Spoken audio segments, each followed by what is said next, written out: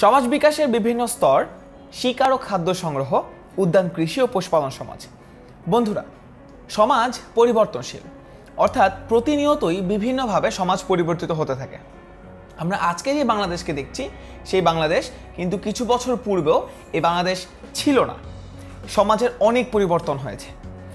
আজকের যে সমাজ আমরা দেখছি এই সমাজ কিন্তু দীর্ঘকালের বিকাশের ফল, অর্থাৎ ধীরে ধীরে যখন বিকাশ ঘটতে থাকে সময়ের সাথে, তখন ধীরে ধীরে সমাজও পরিবর্তিত হতে থাকে।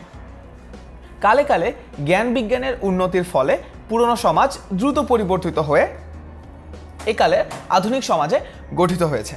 যেমন তোমরা এই ছবিটি দেখো। প্রথমে মানুষের সৃষ্টির সূচনা দেখছো, তারপর একটা সময় মানুষ পাথর ব্যবহার করতে শিখে ফেলে, তারপর সেই পাথর দিয়ে হাতিয়ার তৈরি করতে শিখে ফেলে, পরে সেই পাথরকে বল্লম থেকে শুরু করে তীর এর মতো হাতিয়ারে রূপান্তর করা শিখে ফেলে। অর্থাৎ দেখছো জ্ঞান বিজ্ঞানের বিকাশ হচ্ছে এবং আস্তে আস্তে সমাজ পরিবর্তিত হচ্ছে। তারপর চলে আসা হচ্ছে কাগজ। তারপর সবাই কাগজ পড়তে শুরু করে। ধীরে ধীরে কাগজ থেকে আমরা রেডিওতে যাই, রেডিও থেকে আমরা যাই হচ্ছে টেলিভিশনে।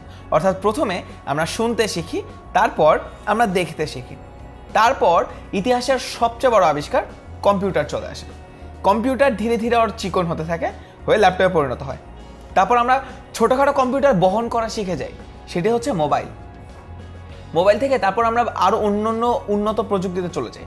এখন আমরা একই সাথে একই সময়ে অনেক মানুষের সাথে এক জায়গায় না গিয়েও আমরা একসাথে বসে থাকতে পারি। অর্থাৎ ধীরে ধীরে সমাজের যে বিকাশ হয়েছে তা কিন্তু জ্ঞান বিজ্ঞানের উন্নতির ফলেই হয়েছে, এবং জ্ঞান বিজ্ঞানের উন্নতি যত দ্রুত হয় সমাজের পরিবর্তন ঠিক ততই দ্রুত হয়। এখন সমাজের পরিবর্তনগুলোকে কি কি ভাগে ভাগ করা যায়। তোমরা এই যে লেখাটি দেখছো, এটি হচ্ছে সমাজের পরিবর্তনের ধাপগুলো বা ভাগগুলো। কালের সুদীর্ঘ যাত্রা পথে, অর্থাৎ এত কাল ধরে এসে সমাজের পরিবর্তনকে বিজ্ঞানীরা 6টি ভাগে ভাগ করতে পেরেছেন।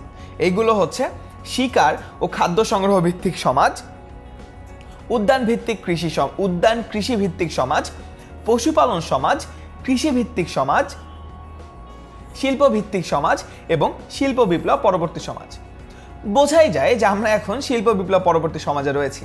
কিন্তু তোমরা এই যে 6টি ভাগ দেখছো, এই 6টি ভাগ কিন্তু আলাদা আলাদা কোনো 6টি ভাগ নয়। এটি বলতে গেলে এই ধাপ সমূহ, একটি সিঁড়িতে যেমন অনেকগুলো ধাপ থাকে, এই ভাগগুলো সেই ধাপগুলোর মতোই। আমরা যেমন একটি ধাপের উপর পা দিয়ে তারপর পরবর্তী ধাপে যাই, ঠিক তেমনি সমাজের পরিবর্তনও এই প্রত্যেকটি ধাপকে ছুঁয়ে এসেছে। কীরকম?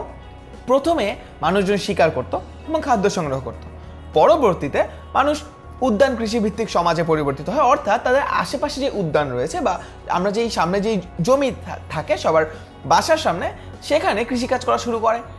ধীরে ধীরে তারা পশুপালন শুরু করে, সেখান থেকে কৃষিভিত্তিক সমাজে পরিণত হয়। অর্থাৎ তারা খাদ্য উৎপাদনের লক্ষ্যে একটি জমিকে চাষ করে কিভাবে কৃষি পণ্য উৎপাদন করা হয় তা তারা শিখে ফেলে। এবং এটা বলাই বাহুল্য বা এটা বলতেই হয় যে কৃষিভিত্তিক সমাজ এর পরবর্তী ধাপ হচ্ছে শিল্পভিত্তিক সমাজ। এবং শিল্পভিত্তিক সমাজের পর এখন আমরা যে অবস্থায় রয়েছি তা হচ্ছে শিল্প বিপ্লব পরবর্তী সমাজ। কারণ আমরা এখন দেখতেই পাচ্ছি যে শিল্প বিপ্লবের ফলে মানুষজন কত উন্নত হয়েছে, বিজ্ঞানের অগ্রযাত্রা কত বেশি হয়েছে। অর্থাৎ বলা যায় সমাজ বিকাশের যে ভাগগুলো রয়েছে তা সমাজ বিকাশের বিভিন্ন স্তর। আজকের মতো এতটুকুই। 10 মিনিট করে সাথে থাকার জন্য অসংখ্য ধন্যবাদ।